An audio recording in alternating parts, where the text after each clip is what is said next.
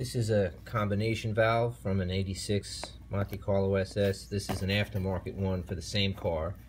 They say that you can convert this to a disc.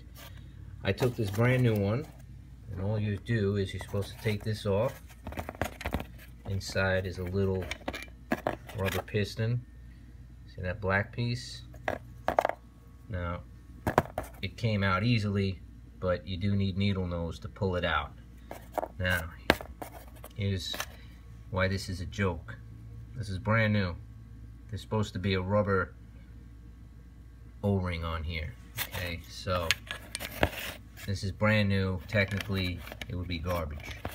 So that one would be useless. Now this is the old one, and it should have an O-ring on it. Okay, it does.